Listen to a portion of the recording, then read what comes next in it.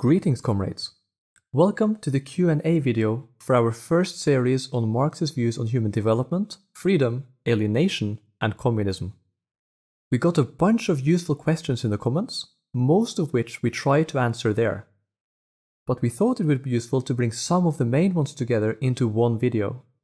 Since we didn't get many questions on the videos on impersonal domination and alienation, this Q&A will focus on the questions we got for the videos on human development, freedom, communism, and the video discussing how Althusser's views on the early and late Marx relate to ours. So, let's go through some of the most important questions we got on each video and our answers to them. Part 1. Human development. When Marx thinks that human development is valuable in itself, isn't he making a normative claim that we should maximize human development? Isn't that basically having a conception of morality, or at least justice? Let's do this in two steps. First, how is it not a claim about morality? That depends on what you mean by morality. What we think Marx and many others have in mind when they talk about quote-unquote morality is something that's first and foremost about individual behavior, in particular, rules governing good, bad, and permissible, impermissible actions. For example, thou shalt not kill, never lie, etc. We're saying that what Marx thinks is valuable in itself, i.e., not on the basis of or derivable from anything else, is human development, and that he uses this loose and open-ended kind of commitment to evaluate things. This is not the same thing as saying that we ought to maximize human development, or that, for example, one should always follow the maxim, always act, so as to maximize the total human development. That would be a claim about morality in the narrower sense, but it's not what we think that Marx is doing. And we think that this misunderstanding is, furthermore, something we tend to do a lot because there's this tendency in our contemporary capitalist society to turn everything into rules or standards that you, the individual, needs to measure up to. For us, it's become very natural to take certain commitments about what is good or valuable, say X is valuable in itself, and turn them into rules and imperatives, always act so as to maximize X, you ought to maximize X. However, the former kind of thing, human development is valuable in itself, is not the same kind of thing as, and does not entail, the latter kind of thing, that you must or should always act so that you maximize X. For one, the latter first and foremost says something about how an individual person should act, whereas the former does not. Marx, as far as we can tell, never does the latter. He is interested in saying why capitalism has certain shortcomings. It restricts human development relative to what we would now be able to achieve without it. He's not really interested in laying down rules for people to follow, and as such he just isn't very concerned about morality in his and our sense in his political thinking. Now the second part. Why isn't this a claim about justice? That depends on what you mean by justice, which today is typically used in a much broader way than it was in Marx's day. If by justice we mean practically anything to do with normative aspects of society and/or politics, then what Marx is talking about definitely counts. But this isn't what we're denying or what we think that Marx is denying when he says that socialism and his arguments for it aren't based on the notion of justice. If, however, you mean something more specific by justice, such as some general principles that tell us how goods ought to be distributed, or which rules should govern individual interactions, then things are a bit different. We try to be really careful with how we phrase this in the human development video, because what Marx is doing is something very different from how lots of us do, and those who went to universities typically are trained to, think about these things. Note first that Marx doesn't say that everyone ought to have equal access to human development. That certainly sounds like a principles of justice of a standard sort, a kind of rule governing the distribution of some good. But that's not what we think that Marx is doing. Marx himself writes that he isn't. For instance, in the critique of the Gotha program, he criticizes German social democrats, many of whom consider themselves Marxists. writing that it was in general a mistake to make a fuss about so-called distribution and put the principal stress on it, because any distribution whatever of the means of consumption is only a consequence of the distribution of the conditions of production themselves. The latter distribution, however, is a feature of the mode of production itself. In fact, Marx goes further to argue that focusing on the distribution of goods and services in political theory, what we today call a focus on distributive justice, is a capitalist confusion that gets in the way of good socialist theory. He writes that vulgar socialism has taken over from the bourgeois economists the consideration and treatment of distribution as independent of the mode of production, and hence the presentation of socialism as turning principally on distribution. After the real relation has long been made clear, why retrogress again? So if he's not doing this, what is Marx doing in his discussion of human development? Marx is taking human development and using it to critically diagnose a problem about capitalism that socialism can and will solve. You can do all of this without having to base it on some rules of justice of the kind that everyone should have equal access to human development, or so on. You can argue, as we think that Marx does, that capitalism is inferior to socialism because it's unfree and therefore restricts human development, without turning human development into a rule-like kind of principle of justice. In the same way, you can compare and evaluate cars according to how fast they drive, or buildings according to how well they keep the rain out, without having to appeal to some rule about, say, what the perfect speed of a car is, or some rule about how fast cars ideally should be. Question: wouldn't Marx's notion of human development always be, or have to be, based on some pre-established yardstick? Different societies typically have different standards for what they consider to be important or essential. A medieval peasant isn't really expected to be able to drive or assemble IKEA furniture, while a modern office worker is rarely expected to be able to harvest barley. First of all, it is possible to tie a conception of human development to various such pre-established yardsticks. So, you can have certain limited, typically highly contextual, conception of human development based on particular yardsticks, say what you, as an ancient Greek or contemporary American, might think of as a desirable kind and degree of human development for the relevant time, place, etc. This, in practice, is what people do in many contexts. However, when Marx values human development, it's not a concept of human development tied to any such particular yardstick. Rather, what he is doing is evaluating certain things based on an open-ended commitment to human development in general. In other words, he is judging certain social arrangements as better or worse based on the way in which they enable and facilitate human development in general. And as we see in the episodes on freedom, Marx thinks that one thing, not the only thing, but one thing, that's very important for enhancing human development is freedom. What is the relation between the labor theory of value and Marx's thinking on human development and freedom? Basically, this is a complicated question, and it's the kind of thing that we could discuss for hours to get all the details right. Since that would be a bit much for one video, we'll make a couple of brief points that we hope will suffice.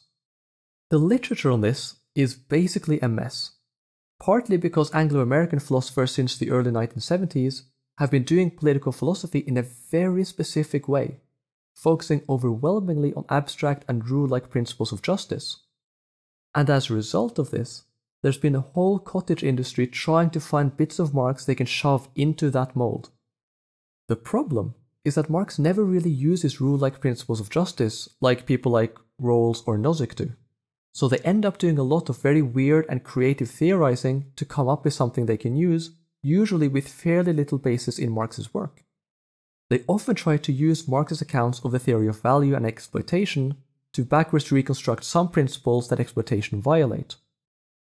None of this really seems to fit Marx's repeated statements that he doesn't think socialists should base their views or arguments on any theories of distribution, which we talked about in the human development video.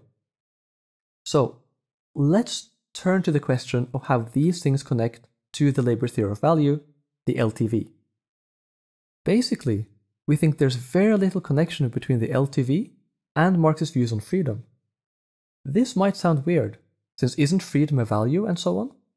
But it becomes less weird once we remember what value means in the classical political economy that Marx is building on and whose language he is drawing on. Classical political economy is based on an assumption. They think that even though actual prices fluctuate continuously, they tend to fluctuate around certain rough equilibria. They then abstract away from the noise and focus on explaining changes in equilibrium prices. Classical political economists, like Smith, Ricardo, or John Stuart Mill, use theories of value to explain how equilibrium prices shift from one equilibrium to another one. While we, sort of modern people, use value to talk about things like what we want, what we think is worth having or being, or what we would say that we value, classical political economists instead use that word to refer to the thing that underlies and explains shifts in equilibrium prices. However, when they talk about what really matters, what's really worth having, and so on, they instead talk about wealth. So for example, clean air or the clean water in an unknown river would, for a political economist, be examples of wealth, because they're good for us to have, but not value, since they don't have any price, much less an equilibrium price. So when Marx uses the concept of value in his political economy, he is using it like Smith, Ricardo, and so on. He is using it to explain changes in equilibrium prices, and through that, the laws of motion of capitalism. By contrast, Marx, like Smith and others, when he wants to talk about what matters in a more normative way, he talks about them as wealth instead. As when, for example, he talks about true wealth consisting in human development and flourishing, as we saw in the video on human development. This means that the LTV is part of a descriptive analysis of capitalism, not any sort of ethical or normative critique. In other words, it's part of Marx's theory of how capitalism in fact works. It's not something that he uses to criticize capitalism with. Instead, Marx is criticizing capitalism for not being able to increase true human wealth, human development, in the ways that socialism or communism can, given the current development of industry and technology. If you want to learn more about the labor theory of value and the basics of Marx's political economy, we cannot recommend Michael Heinrich's An Introduction to the 3-volume of Karl Marx's Capital highly enough. It is very clear and by far the best introduction to Marx's political economy, starting with his theory of value and what it means. Part 2. Human nature and freedom. Question. Marx has a positive concept of freedom, but didn't Isaiah Berlin show that such positive concepts of freedom can be used to justify totalitarianism? If being free is defined as living or acting in a certain way, doesn't this mean that it becomes possible for someone else to know better than you do how you must live to be free? If so, can't they then force you to live in exactly the way you need to in order to count as free? Doesn't this justify things like churches or states or parties forcing everyone to live like they say, because only doing that can make everyone free? I'd like to start by pointing out that of all the people Berlin talks about as having a positive concept of freedom, first, none of them have the same one exactly, and some of them, like Rousseau, have a Republican, not a positive concept of freedom at all. Secondly, literally everybody who's an expert in any of these thinkers that I've talked to about this thinks that Berlin is wrong for their thinkers, not just about his conclusions or critiques, but about the basic theory of freedom he attributes to thinkers like Rousseau, Hegel, Marx, and so on. This may or may not mean very much, but it is worth noting that Berlin's interpretation of virtually all of these thinkers is widely rejected today. With that out of the way, let's talk about how his argument doesn't work for Marx's concept of freedom. The first part is pretty obvious. If freedom is self-directing your own activity, anything that prevents you from directing your own activity necessarily makes you less free. That means that if something or someone else, like the state or the church or a powerful corporation, forces you to act or live in specific ways, controls and directs your activity in any way, then you are necessarily made unfree for Marx. In other words, they can't force you to be free because their very act of forcing you to act and live in certain ways, by definition, makes you unfree according to Marx. Here's a response you might be thinking of, based on Berlin's argument. What if we assume that the right person or institution, say the right party or government, is the true or real you, and that whatever it does and says is therefore something that you yourself do or say in some way? If we accept that idea, then the party or state's actions are yours in some sense, and when they force you to act and live in a certain way, you're not being forced to these things by something else or someone else, but by yourself instead. And forcing yourself to do things doesn't make you unfree, so it again becomes the case that you can be forced to be free by the right kind of party or state. But look at what's happened here. What made the difference here wasn't the concept of freedom, but a separate and very weird theory of the self. It basically shows that if you identify a person with a distinct institution, then what the institution forces them to do doesn't make them unfree. Why? Because it would just be them doing it to themselves. But this doesn't work just for positive concepts of freedom, it works for negative ones like the one Berlin argued for as well, although Berlin doesn't see it. For Berlin, negative freedom consists in the absence of restrictions on possible courses of action. So when someone else restricts or interferes with possible courses of action, you are made unfree. But if the state counts as you in some way, then the state restricting what you can and can't do no longer counts as reducing your freedom. Why? Because it's no longer someone or something else interfering with and restricting you, but instead you restricting and interfering with yourself. In other words, the problem here isn't any one concept of freedom at all, but a very specific theory of the self. Now, Marx would never adopt this very odd theory of the self, and there's no basis in anything that he writes to think that he did. As a result, this is nothing but a strawman argument that simply doesn't work as a critique of his concept of freedom. Question: isn't Marx's conception of consciousness as a single, undivided thing that separates human beings from other animals a bit implausible in light of what we now know about the cognitive capacities of other animals, in particular other primates?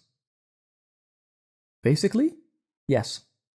Marx's writings on this are, we think, in need of further testing, development, and elaboration, especially in light of the major advances done in the study of human and non-human animals since Marx's day. We're not going to try to do this now, of course, since we'd have to do a lot more reading first, much less actual research, but we can make a couple of general points. In general, we do think that Marx underestimates the behavioral variation and plasticity of at least some non-human animal species, and that a contemporary version of Marx's view would probably need to take a more precise and graded view of what consciousness is, and how what humans have of it differs from what non-human animals have of it.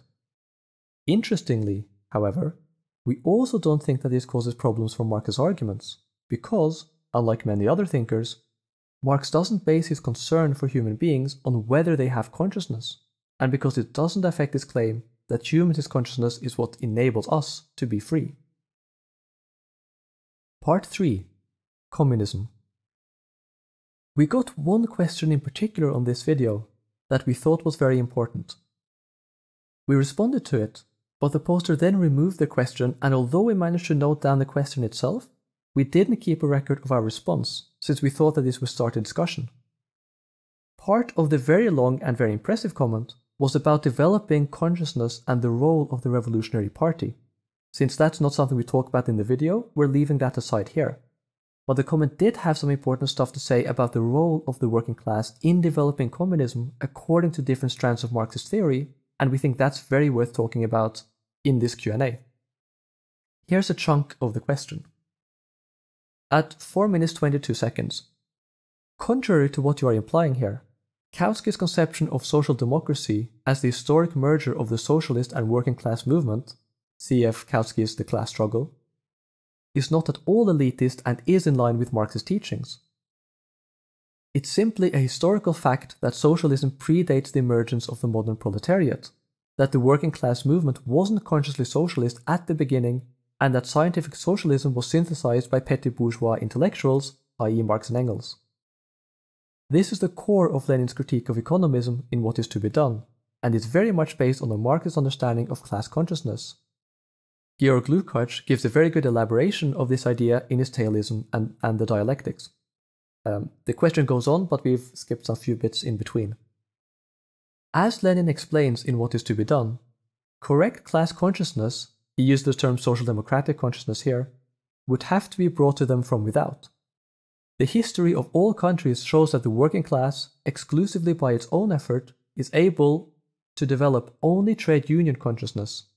That means conviction of the necessity of organizing as trade unionists, i.e., the conviction that it is necessary to combine in unions, fight the employers, and strive to compel the government to pass necessary labor legislation, etc. However, this is a historical process, and the spontaneous element is the germ, seed, of a conduct that is conscious of its aims. Moreover, the transition cannot take place elementally. In spite of this, there is, of course, a dialectical interrelationship between this from without and the working class. For while Marx and Engels stem from the bourgeois class, the development of the doctrine is, nevertheless, a product of the development of the working class, of course not in any immediate way. So, much of the stuff that's being claimed here, we agree with. More so than I think the poster perhaps thought. From at least Kautsky onwards, the so-called merger thesis was a staple component of orthodox, state-centered second and third international Marxism. It was not entirely uncontroversial, but it was definitely a staple. From the social democratic Kautsky, it filtered through to people like Lenin, Lukács and others, who became part of the Third International. And, as Lars Lee has shown, this is probably rooted in an analysis of how the Marxist Social Democratic Party merged with German labor movements in the 19th century and how a similar dynamic seemed to take place in Russia. Basically, their view is that what they call social democracy, which at the time referred to their kind of Marxist ideology, was essentially developed by people they considered bourgeois intellectuals, i.e. Marx and Engels. It was then brought to the workers' movement from outside by intellectuals in the party, and the resulting movement, the party and trade unions, were a result of this merger. Note that they are first and foremost talking about the body of theory or ideas here, namely social democratic Marxism or social democratic consciousness. However, we think that this is not something that Marx comes up with, and as far as we can tell, he never says anything quite like it. We also think that to say otherwise is to underestimate the further development of Marxist ideas by later Marxists.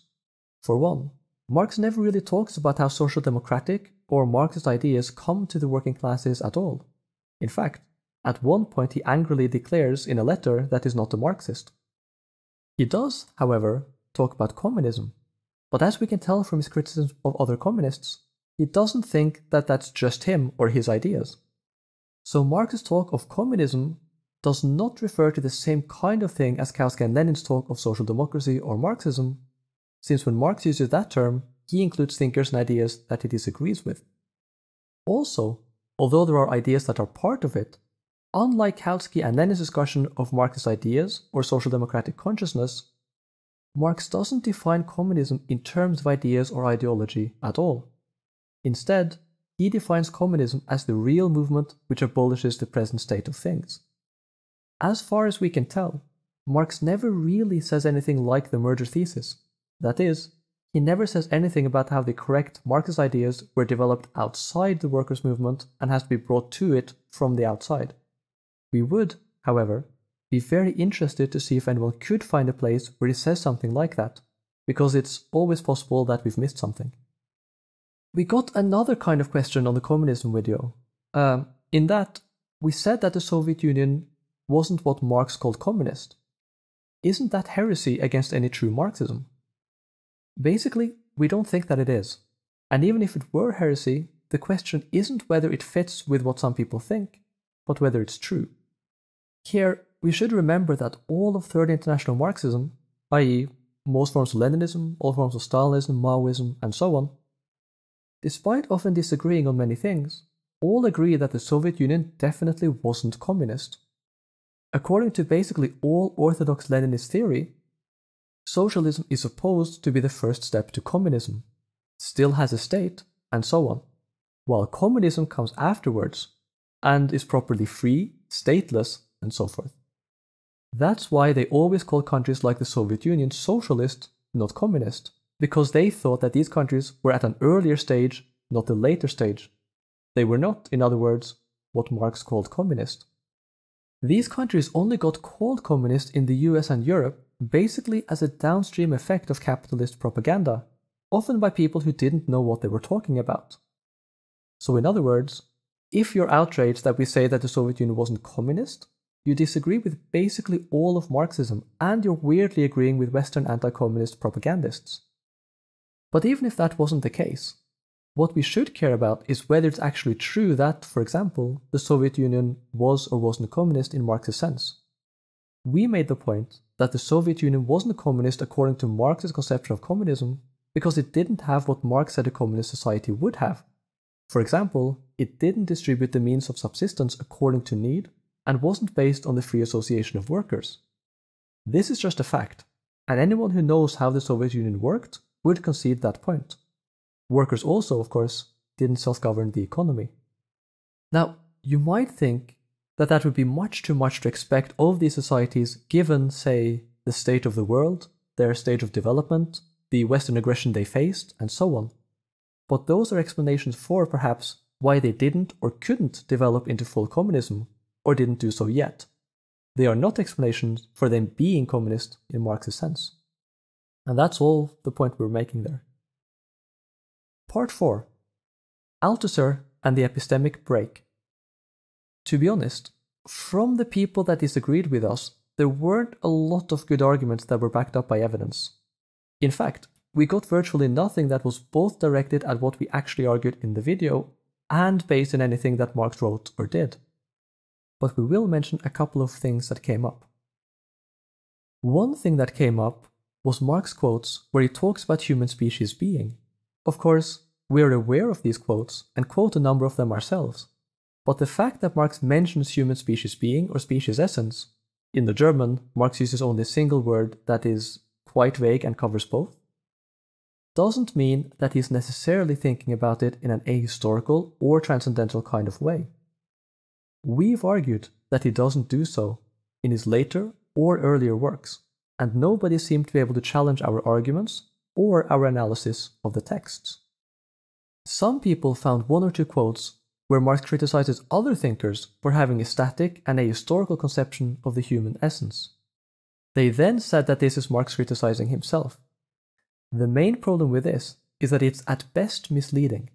Marx criticizing other thinkers for thinking about human nature in a static and ahistorical way is not the same thing as, and does not mean that, Marx himself ever thought about human nature in this way.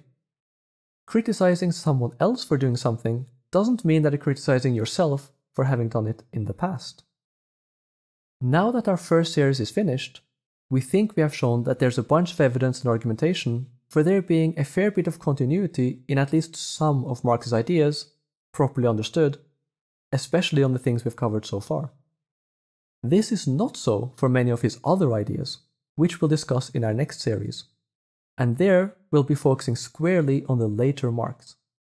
But if anyone wants to take some time and give us some arguments about Marx's development, properly based in an analysis of what he wrote, we'd love to see it and respond. That's it for now. We hope you've enjoyed the series. Our next series will look at Marx's theories of praxis, history, and social change. In other words, his dialectical and historical materialism. But before that, we'll do a special episode on democratic socialism and some response videos to some widespread misrepresentations of Marx by the right on the internet. Have a good day.